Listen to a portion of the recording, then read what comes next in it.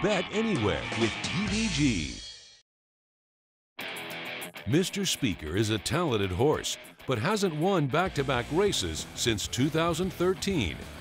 Can he build off his strong performance in the Commonwealth Cup? Mr. Speaker and Jose Ortiz driving Legendary trying second. At the 16th pole, it's going to be Mr. Speaker in the Commonwealth Cup. Will VE Day find his stride on the turf? Or can the consistent Middleburg continue to stack up the earnings? Final 16th of a mile. Inchcape, a tough customer. Middleburg let loose now. And Middleburg storms to victory in the cliffhanger. The Grade 3 Knickerbocker, Saturday at Belmont Park.